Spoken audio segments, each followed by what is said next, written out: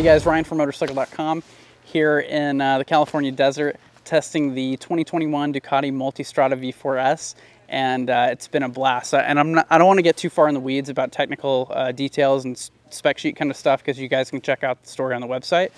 But I do want to kind of talk about what it was like to ride this thing today. We got a chance to ride a half day off-road and a half day on-road, and it's pretty incredible motorcycle. It's exhilarating to say the least. So we started off-road, and you know, a little ways up into the mountains, got off-road, hit it into enduro mode, which cuts the ABS on the rear wheel, keeps it on the front, and then you have a lot of adjustments that you can do as far as wheelie control and traction control and stuff like that. So we took off down kind of a sandy road, and the traction control in setting 1 was kind of it surprised me to the point where I thought I might have left it in a road mode. Traction control in setting 1 really cuts power to the rear wheel. In sandier conditions, it's really not what you want, because it's going to start cutting it even more.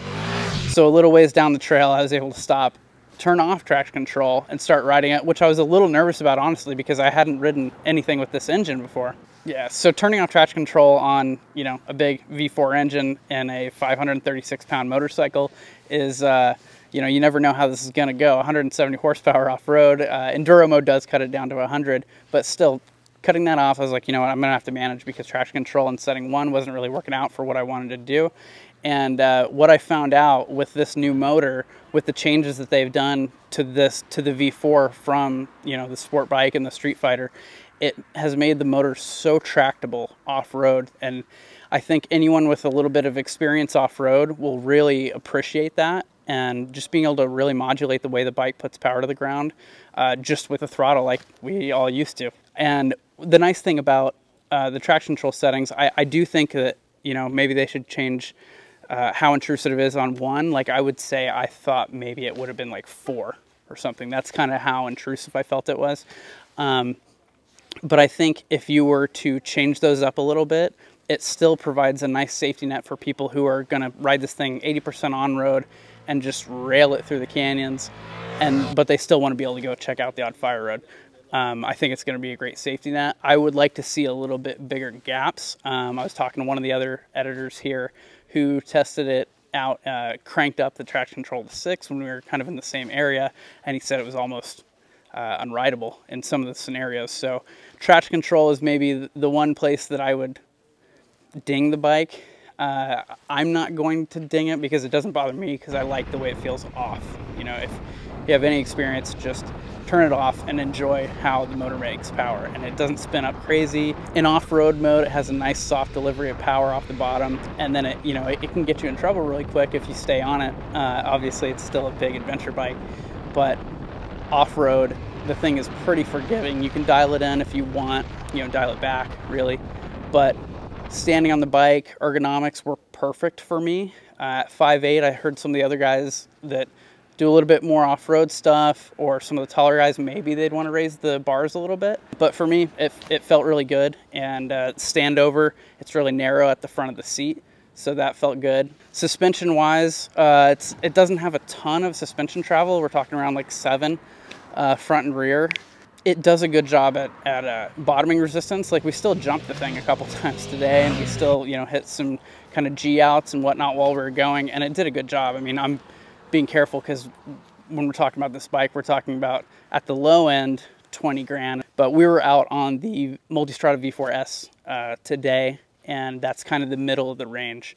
And later, after lunch, we got out and got on bikes that had more streetable tires on them. And although the Scorpion rallies that were fitted on the bikes that we were riding off-road did a really great job, like a really, really, like, almost foot peg dragging job of grip on the street, it's just the V4 engine, it's pretty incredible. The mid-range, and for me, riding the 1260, when I last rode that, I felt like there was kind of lurchy, the fueling wasn't great off the bottom, and it was kind of, you know, it kind of had some issues, especially when the roads got tighter. You know, you constantly feel the thing kind of jerking back and forth, and it's like night and day. This new V4 motor is so smooth, and it's still got a lot of character to it. I mean, and when it's idling, it almost, because of the way it fires, it almost still sounds like the Ducati V-twin.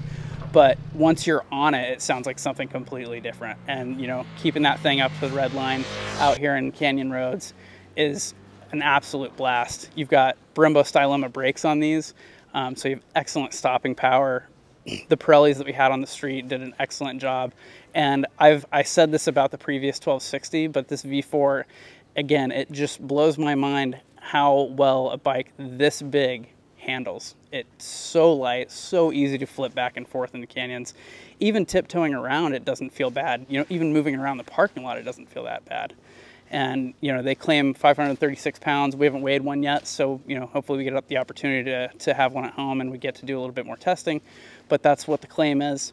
And then as far as the electronics package, you know, it was substantial on the 1260, and it's just gotten even better. And what's really unique about the new Multistrada V4 is the radar system. So now you have the opportunity for adaptive cruise control, just like in a lot of cars these days, maybe in your car. You can set that, and then it'll keep the distance. You have 4 distances that you can change on the bike to how close you're following the vehicle in front of you. And so then you can set your cruise at 80, you know, you're on the freeway, traffic slows down a little bit, whatever, and it'll kind of adjust with you. So that's a good feature to have. I love using it in the car so I can kind of, you know, stop paying attention to traffic a little bit. On a motorcycle, obviously, some people aren't as into that, but it's more of a kind of the thing like on a long ride. It's going to be great for touring, which is what this bike is meant for. And you also get blind spot monitoring. So there's a radar in the rear as well. So you've got 2 lights on the mirrors that'll flash or that'll light up when someone's coming up behind you. And then also if you turn your turn signal on and someone's coming up behind you, it'll start flashing at you. It'll really let you know, hey, there's something coming on your left side or whatever it might be.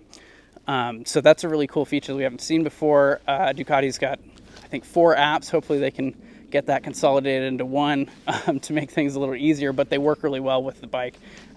This new Multi also has a little container for your phone on the gas tank, and it's powered, so you can plug your phone in there. And then you can kind of do everything from the screen. And it's a big 6.5-inch TFT display. There's a lot of information on that. So like if you're just looking at the bike, you know, and you're new to kind of all that technology, it can look daunting. But there have been plenty other motorcycles that I've gotten onto, and because of what I do and ride all sorts of different motorcycles from different manufacturers, I do find that there's a ton of information and a lot of cool stuff that you can tailor to the way you want to ride. Include all of those ride modes. You can kind of set them up any way you want. And then the name, Enduro, Sport, whatever, might not be what you actually set it up as, but you can adjust everything to the way you want it. And after you have the bike, it's really intuitive. It's never taken me long on this bike to kind of figure out how to adjust stuff. And that's definitely the case with the new Multi V4. So we have Richard Kenton here, Technical Director, Ducati North America. Wanted to talk with you guys a little bit about what they did to the V4 motor in the new Multistrada. You know, they couldn't just plop in the Panigale motor, so there are a lot of changes that happened to make this a touring motor and still be just as exciting as any Panigale. So Richard, why don't you kind of walk us through some of that? Yeah, thanks Ryan, and thanks for joining us Absolutely. today. With the Panigale, we had the V4 Stradale. With the Multistrada, we've gone with the V4 Granturismo. And what we were able to do was bore out the motor. We increased the bore from the Panigale's 81mm bore to the 83mm bore on the Multistrada. We were also able to change some of the fundamental parts within the engine, including the valve train. We moved from Desmodronic to a spring valve system, which gives us incredible service intervals for the valve adjustment, out to 36,000 miles. And we're very proud that we were able to do that with the technology that we've learned from producing Desmodronic engines. So the materials themselves, the coating that we use, have all been used in this motor. In addition, the velocity stacks are fixed to increase the mid-range. We've changed cam profiles and the crank. The engine cases are changed. There are many fundamental changes to the motor to do the job it was designed to do, which was to be an awesome adventure bike. So that's what we're doing with the motor. And you got a chance to ride it today. Right. And one of the things we really wanted to stress was the low speed handling and low RPM. We increased the torque from about 60 miles an hour to 90 miles an hour by 25% over the predecessor Multistrada 1260. As far as other chassis changes, are there anything else that really stands out with this machine? Absolutely. With the size of the motor, which is shorter both in length and height, we're able to move the engine up in the chassis to give it more ground clearance, better mass centralization, and we were also able to reduce the overall wheelbase of the bike to create a better turning motorcycle. Yeah, and I mean, riding it today, you know, we'll get into that in a little bit, but riding it today, it was an exhilarating experience. I don't think there's anything else like this on the market. This fills a really nice, sporty adventure, you know, hole in the market, and I think you guys have done a great job with this bike. And thanks for, you know, walking us through some of that more technical aspects of this. No problem, Ryan. It's great to have you, and it's an incredibly fun bike. So thanks, Richard. A lot of people don't maybe like to take the multi off-road as much because it's an expensive motorcycle. You know, it's starting kind of for the standard, which we're told a lot of dealers aren't ordering, so it might be kind of hard to find a standard model. The V4S is going to be the bigger seller, and then you've got the V4 S Sport, and that kind of ranges between like 20 grand to 26,000. So, you know, you can kind of pick and choose whatever is important to you, but also Ducati gives you the option to fit the bike with cast aluminum wheels or spoked tubeless wheel setup. So if you're planning to take the bike off-road, Ducati right now kind of has a lot of accessories that bring it closer to like what the Enduro model was for the 1260. You can kind of pick and choose and set this, the V4 model up kind of in that same Enduro setting if you do plan on doing a decent mix, or if you just kind of have those aspirations or whatever it might be. So like I said before, with the 1260, I think it was in 2018, this is really a Swiss Army knife of a motorcycle. You can adjust so much with this. You can tailor the electronics, the power delivery, everything. It's great, and it's really tractable off-road. It impressed me over the last time I rode the 1260 off-road. Ergonomics wise, and it just didn't really feel great off-road to me. But this new bike was really easy to ride slow, really easy to ride fast, surprisingly easy to ride in the sand. Not a lot of deep sand, but a little bit of sand. It really just did a great job, and I think that anyone that's looking for this motorcycle, the Ducati Multistrada is anything from Ducati, you know, has a lot of sporting heritage to it, and the Multistrada is no different.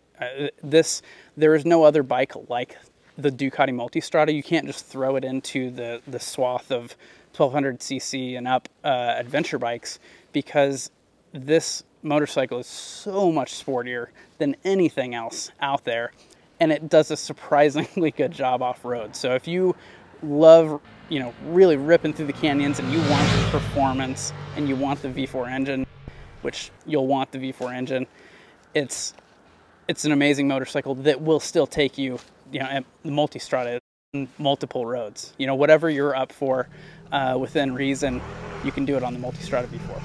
So yeah, guys, thanks for watching. If you like the video, like, comment, subscribe. And if you want the full details, spec sheet, full list out of all of the technical features of this motorcycle, head on over to Motorcycle.com. Thanks.